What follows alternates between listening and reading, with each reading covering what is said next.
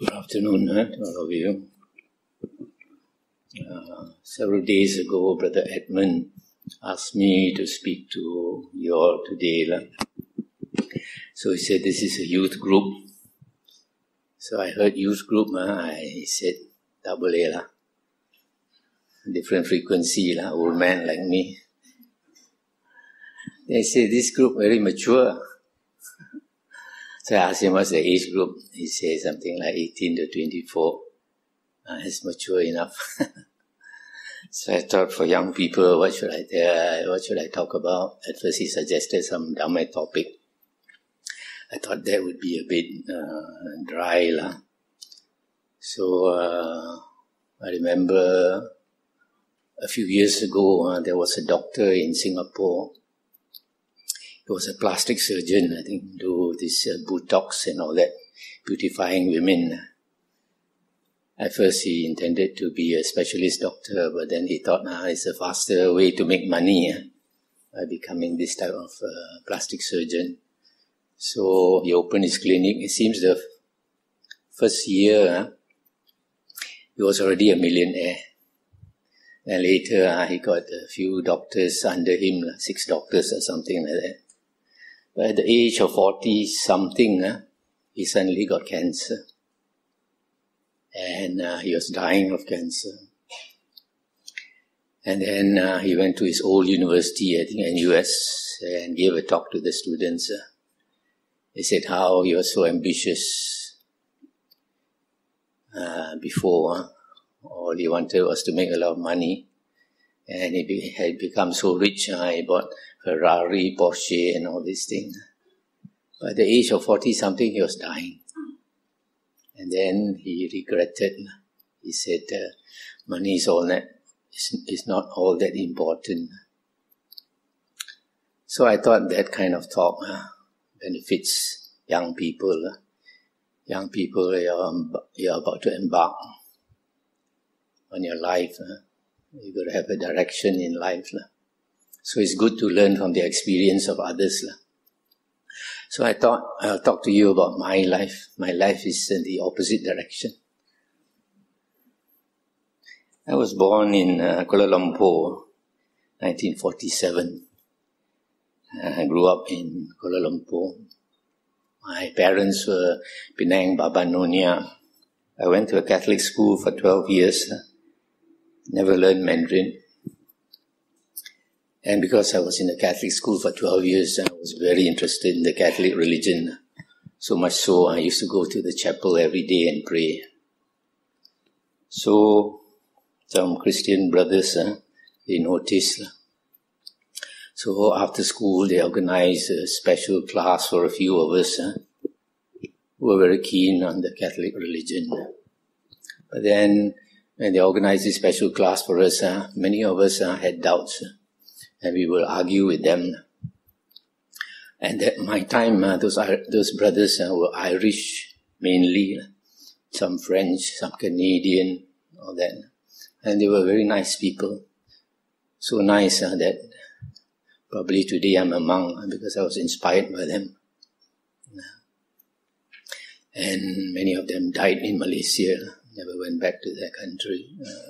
So it was a life of dedication because of their religion.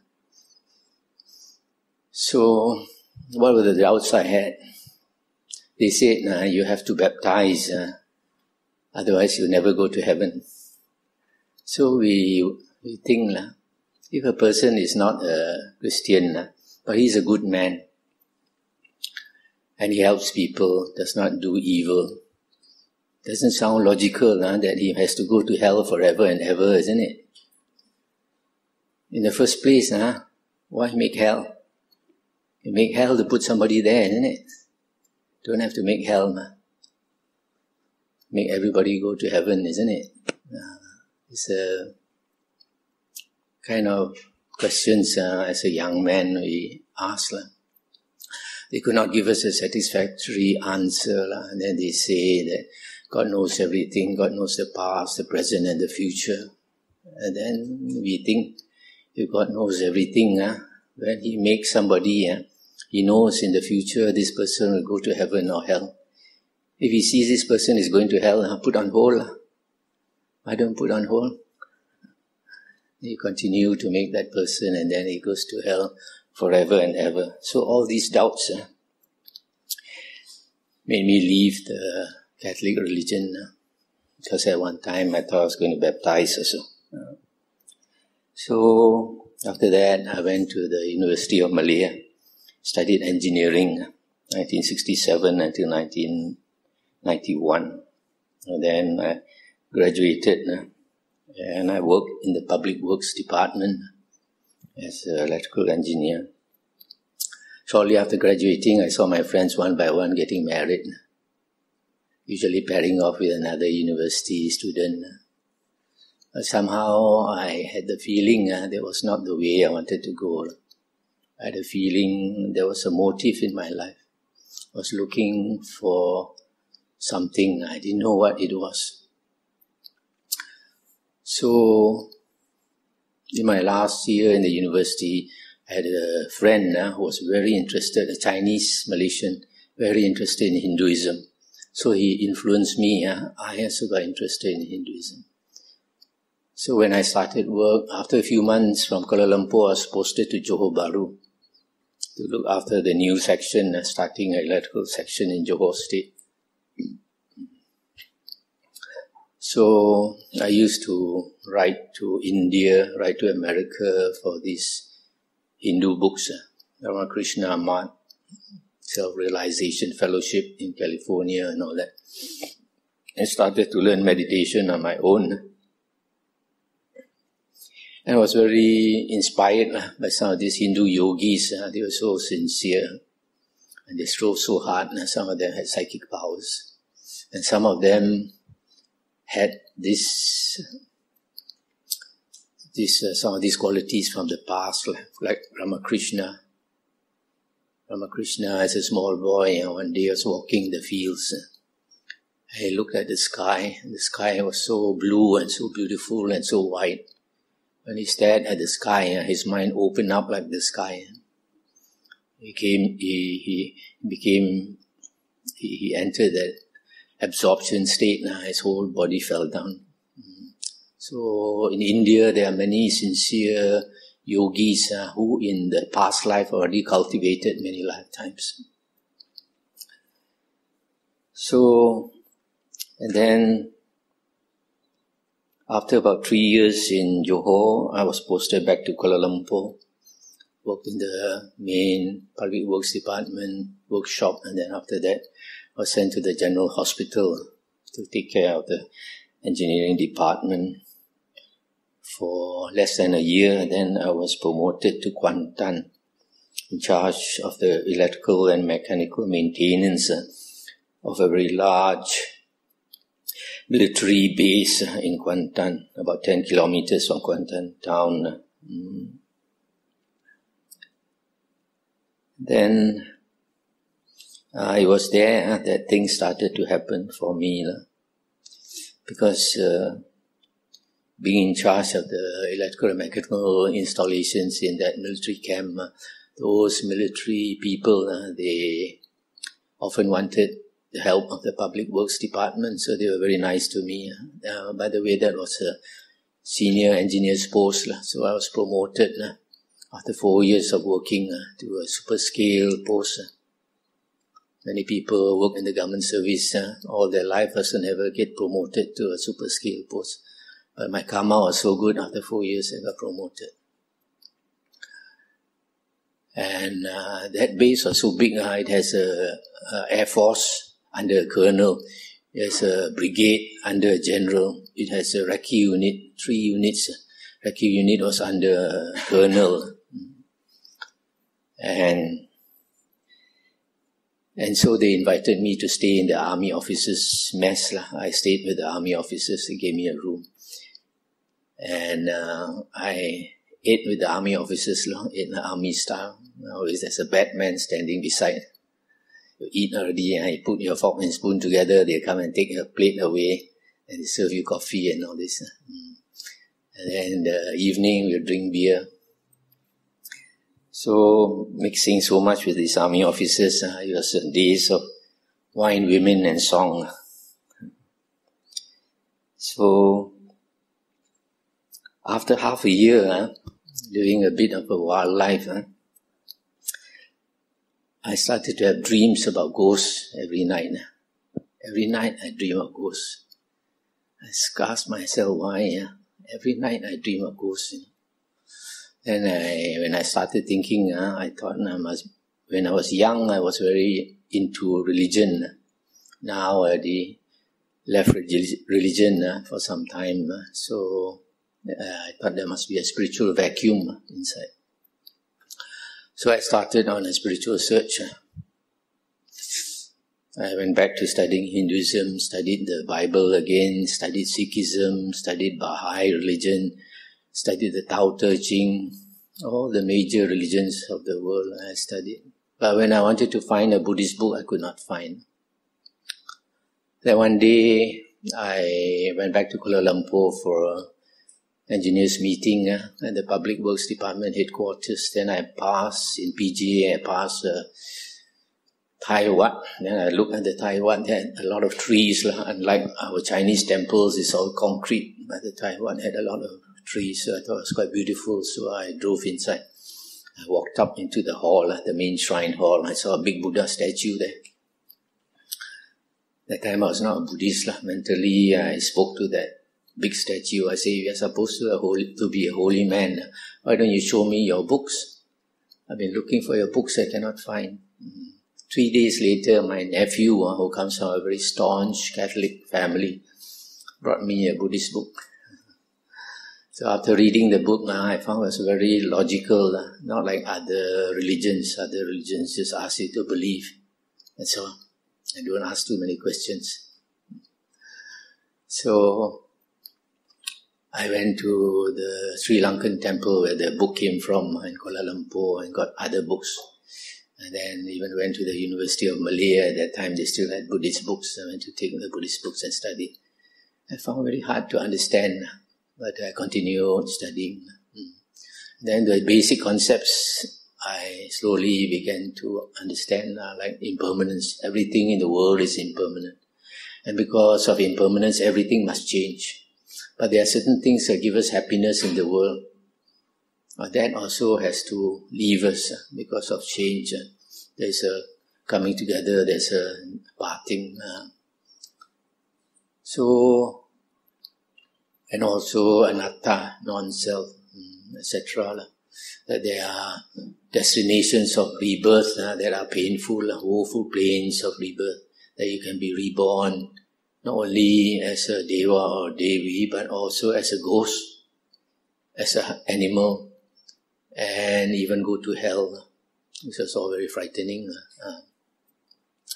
And then I started studying, things started to happen for me.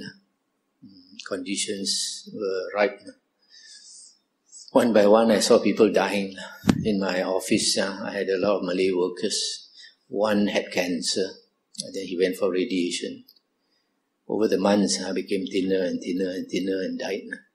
Another one just bought a motorcycle. The next morning, he used the motorcycle to go to the mosque to pray. After praying, he was going back to his house for breakfast before coming to the office. On the main road, he got hit by a lorry and dragged. So it was all scraped up. When I came to the office at 8 o'clock, I heard that this man had died. And the cops were already in the mortuary in the general hospital. So I got a few office mates and we drove to the hospital, to the mortuary. You know, Muslims, Malays, when they see their dead relative, they're not allowed to cry. But when they brought the grandmother saw the grandson all scraped up like that, and she shouted so loud, "Chuchu, chuchu," and cried. So that was really something that moved you. So that was the second one. Third one was because that big military camp has a large sewerage treatment plant. Asked the men to work on servicing the motors. So I was walking around looking, and I saw one worker went to a corner, squatting in the corner. I thought it looked like he's not well, so I left him alone. After half an hour, I saw he was still squatting there. After 40 or 45 minutes, I still saw he was still squatting there. I went to ask him, "What's wrong with you?" He was clutching his heart. He said, "Sakit, Tuan, sakit." Cold sweat. So I knew he had a heart attack.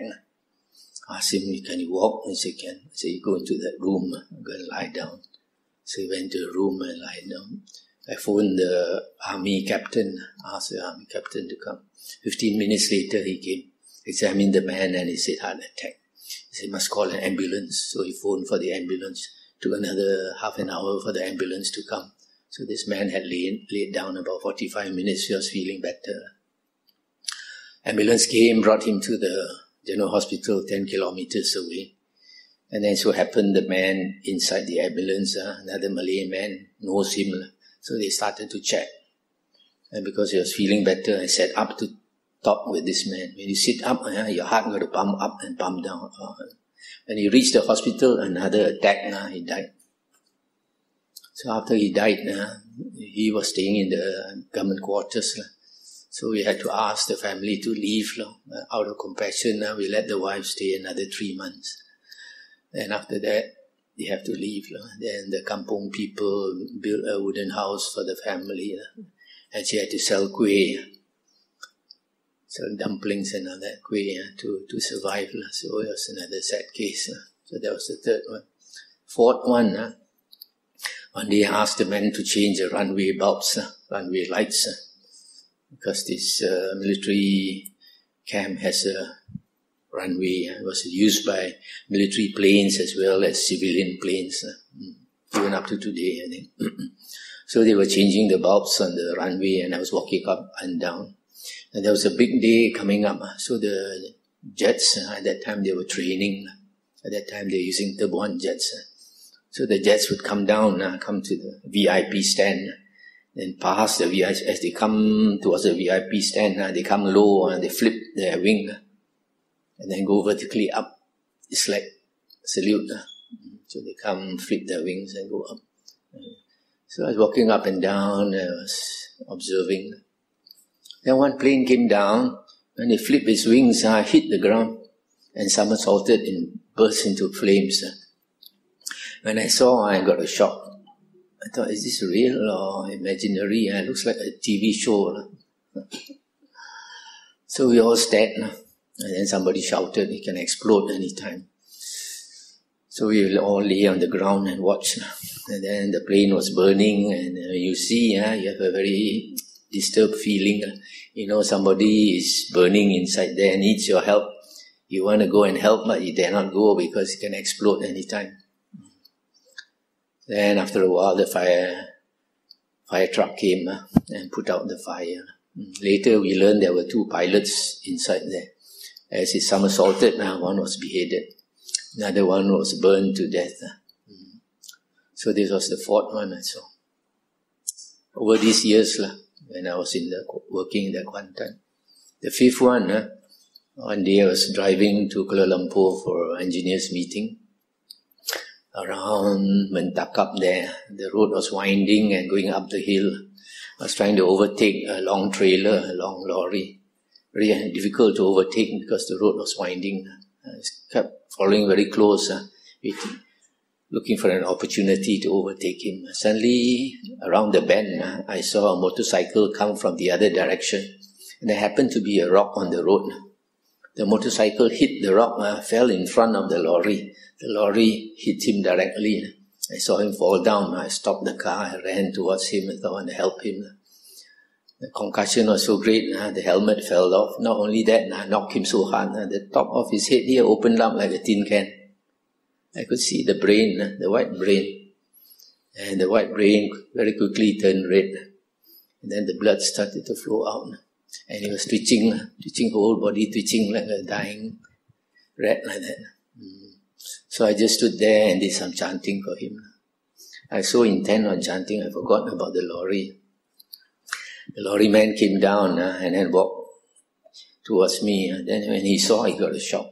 He said, not his fault and all that. I said, I understand. Then he went off and he drove off. Then only I realized I forgot to take his number. So he went off. Then I kept chanting, and at that time, East Coast, no, very few cars, no other car came. So until this fellow died, then I went off to make a police report at the next town. And the police didn't seem very excited. I think this must have happened maybe several times. They asked me to make a report. I made a report, and then I went off. They never asked me to see them again. So you see, these 5 deaths made me see the Buddha's teaching is so true. Life is so uncertain. You think you're old only, you can die. Not for sure, In the middle of the life, when you're enjoying life, suddenly you're called to go. So from there, I got more and more into Buddhism. And then I started to form the intention to become a monk. After you learn the Dhamma, then you find the best profession is to be a monk or a nun. Then slowly dawned on me, this was what I was looking for. When I was young, I thought I had a motive and objective. This was what I was looking for. A lot to do in my past life. So I thought, if I want to become a monk, I have to start practicing. So I started to become a vegetarian as a layman. So I started vegetarian practice. But at that time, being ignorant about the supplements and all that, when I go with my colleagues for lunch, I just order char kway teow, which is just kway teow plus the tau ghé, nothing else. So eating like that, not enough nutrition, my hair started to fall. My mother got very worried. Then I thought, if my parents were much older than me, if I want to become a monk, I have to leave something for them. So I took a government loan and bought a house. Government loan is normally repayable in 15 years. Then one day I told my parents I had this intention to become a monk. My father got a shock. He said, people got no job, no money, bankrupt already, no other way, only think of becoming a monk. You got a good job. Why you want to become a monk? His eyes turned red, So I knew he couldn't understand, so I never mentioned to him again. Then I told my mother said, wait until I go. And then I thought, her mother lived up to 100 years old, I want to wait for her to go. At that time, my heart also ling. No more interest. But then every 6 months, I remind her. So I wanted to go to America because I was, at that time, there was one Mahayana monk, a Chinese monk in America, supposed to be very strict. And then his disciples all Putautan. Putautan is they never lie down to sleep, They sleep sitting up. So I started to practice sitting up as a layman. Very difficult, You try to sleep like that. After a while, you fall one side. After a while, you fall the other side. Sometimes you fall forward. That's not so bad. The worst is you fall backwards. When you fall backwards, and you wake up like a heart attack. Like that. So this happened quite a number of times. So after that, what I do, I go against the wall. I go sit. And then I sit until I fall asleep. I knock my head. Then again, sideways. Then what I do, I put 2 chairs and one plank in between. And put my hands on the plank and sleep. But sleeping that way is very uncomfortable because your stomach is so cramped like that. The most 2 hours you get up already. So you don't really have a good sleep. So one day I was driving to work, 10 kilometers the road. On the road, I fell asleep, fell asleep, and the car coming there, my car veered to the other side of the road. And the car coming from the opposite direction was horning, and then I woke up. Then I saw the car quickly swerve to one side. Nearly had an accident. So, finally, you'll be able to sleep when you're too tired. When you're too tired, I sit any position also you fall asleep. But it takes a lot of determination. So, after 5 years in Kuantan, I was posted back to PWD headquarters in 1980. Just before that, my father passed away. So I saw more dukkha.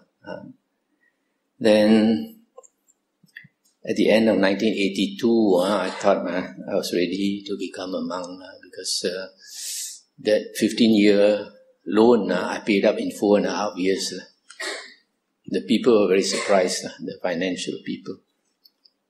People want to take longer to repay the loan instead of 15 years, I pay in 4.5 years. So just before I wanted to resign, I got another letter of promotion. Want to promote me again, So I thought this must be Satan's trick, trying to stop me from becoming a monk. So I went to see the big boss. I said, I don't want the promotion. He was surprised. People fight for promotion. Here I'm given a promotion, I don't want. So after that, I put in my paper and resigned. At the end of 1982, I went to America, stayed in this Mahayana temple. That Mahayana temple is a very difficult place to stay. There was 2 or 3 other people who went with me, also intending to become a monk. After 1 month, they all left, except me. Why? Because you start the day about 3 o'clock, you get up. And then between 3 and 7, you do 1 hour of chanting, 1 hour of meditation, 1 hour of Pai Cham, bowing repentance. You recite Namo, the Buddha's name, then you bow, and then you come up again, and then you bow. So 1 hour. So after that, about 7 o'clock, if you want to take a bath, at that time you take a bath. Then taking a bath is another cultural shock because we are used to taking a bath in the bathroom, You go to America, GI style, no room, all naked, bathe together. Very susah, not used to it. And then, 7 o'clock, we start work on empty stomach, No breakfast, never mind. No coffee also, no tea. Drink water only, then go and work. And very tough work because that monastery is an old mental asylum. Abandoned mental asylum. 273 acres. Hardly 10 men, about 20 women. And men have to do all the hard work. Carry the Buddha statue from Taiwan, dig hole to plant trees, plant apple, plant orange, plant bamboo shoot, all these things. So, a lot of hard work. Then by 10:30, I have to go and ring the bell and do chanting. Then at 11 o'clock we eat up to 12. After eating, you want to take a rest, cannot go and lie down, let's go and work again. Go and brush your teeth. By 1 o'clock, let's go and work again. Again, do all this tough work until about 5 o'clock. Then we come back and do chanting 1 hour again. Meditation a while, and then bowing repentance. And then about 8 o'clock, listen to Dhamma talk.